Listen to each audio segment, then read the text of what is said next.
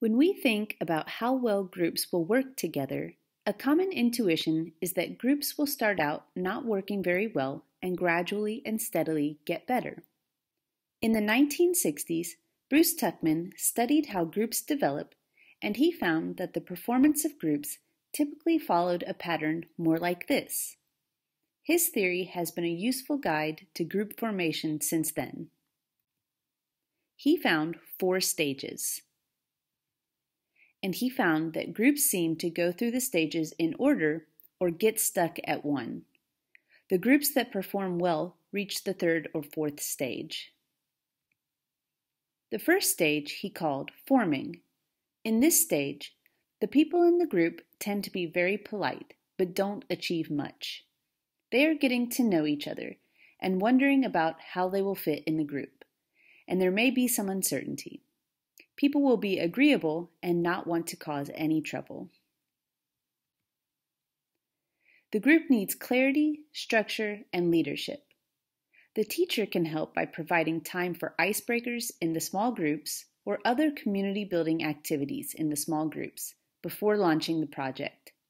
The teacher can support with their leadership and clarity about the group task. Groups that can't get past this step won't perform very well. The next stage is storming. In this stage, there is some pressure to perform, and there can be power struggles over whose ideas are heard or used, and control issues about who is in charge. There will be a stronger focus on the differences in the group. The group needs balance of effort, everyone contributing, clear roles so that people know how to contribute, and communication skills to be able to work through the conflict and differences that come up. The teacher can help by building roles into the activity so that there is a balance of effort. Each person has a personal responsibility in addition to the group having responsibility together to accomplish the task. The teacher can support by designing suggested roles into the group activity. The teacher can also be alert to conflict and coach groups in working through conflict by modeling listening to both sides of a conflict and restating the 2 perspectives as he or she hears them, instead of ignoring the conflict or solving the problem. Groups that get stuck here often have 1 or 2 students who end up doing all the work. The next stage is norming. If the group has learned to communicate through the tensions or conflicts of storming, they have come to value differences, and the group shows cohesion and commitment. The team has developed their own way of working together and have processes that work for them. The decisions at this point are often made through consensus. In this stage, the teacher can help by being available, but letting them work independently. Look for opportunities to further empower the group to do its work. Regular, brief check-ins to confirm that they're on track can help.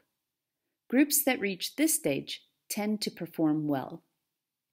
The next stage is performing. The group has figured out how to work together.